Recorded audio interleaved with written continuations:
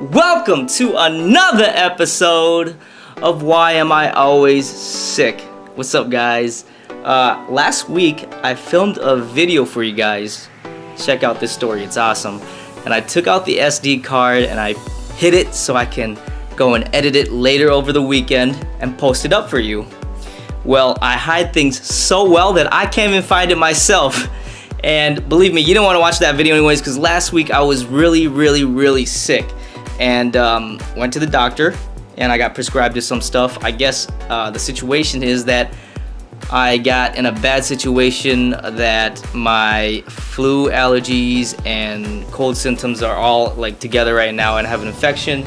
So now I gotta take some of these pills to feel better. And last week I don't even know what I was trying to do. I don't know why I was trying to film a video, because I was half of the time like just drugged up. Anyways, before we start, let's take some of these pills.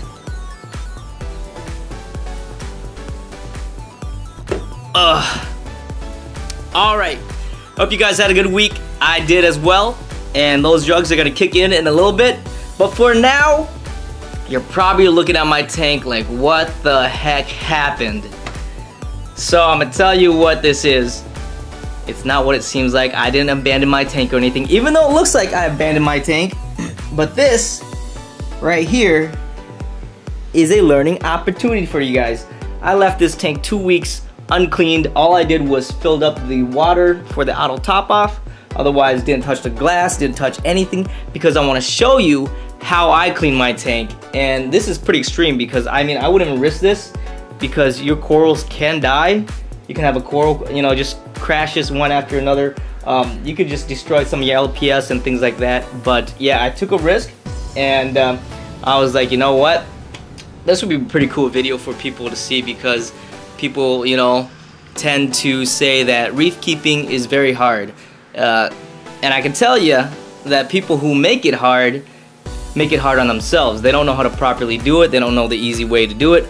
But reef keeping, anyone can do. So as you can see right now, my glass is all covered up. Algae. My corals are still alive. And I'm gonna show you how to clean it in a few days, because right now we're gonna do a video on mixing calcium chloride. The other video we did was soda ash, so I figured it's only proper to do the next video, which is calcium chloride mix. Same thing, I use bulk resupply mix. I'll let you see what it looks like. And this is what I personally use. I am not endorsed by them or anything like that, but this is the product right here. Check it up yourself.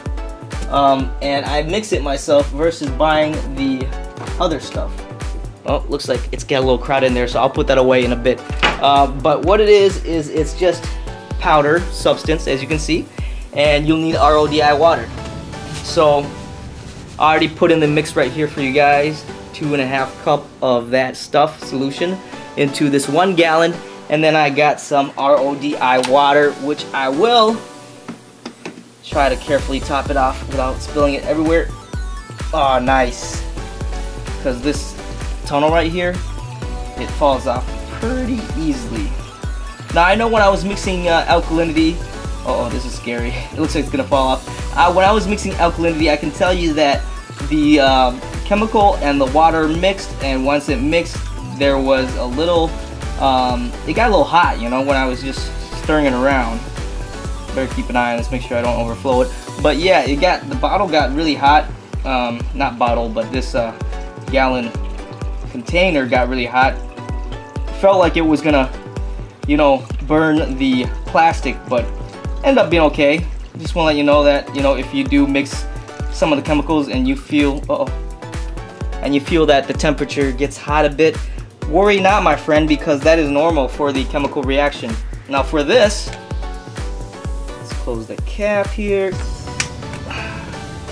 Oh yeah, this does get warm too in the bottom. All right, so I filled up as much as I can, and I'm just gonna give it a nice shake. Look at my arm, dude. I'm gonna get like some freaking muscles right after this. I'm gonna have some nice biceps. Hey, there's my dog. What are you doing? Go pee. But yeah, so we just keep mixing this. Make sure that it's nice and fine.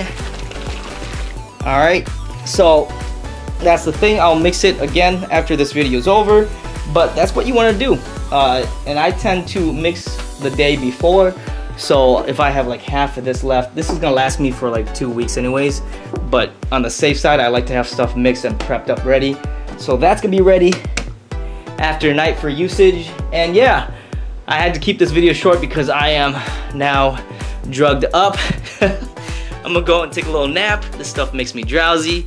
It's nice seeing you guys again, and I'm sorry I did not post a video last week because I like to hide things that 10 years down the road I'll find later, probably when I'm trying to move something. So yeah, hopefully you guys had a good week. Continue to reef geek, my friends, and yeah, this is gonna be a good video for you guys, especially for those of you that have really nasty tanks and ask and wonder how you can clean it up. You know how, you know, some people, they just, when they get into this dirty mess, they lose motivation. But don't worry, because I'm in the same situation as you are right now. I'm going to show you the process of how I clean things, and you know, show you that stuff happens and you can always turn your tank around. Anyways, till then, you guys, see you guys next week. Have a good week, and always keep reefing. And I'm falling asleep.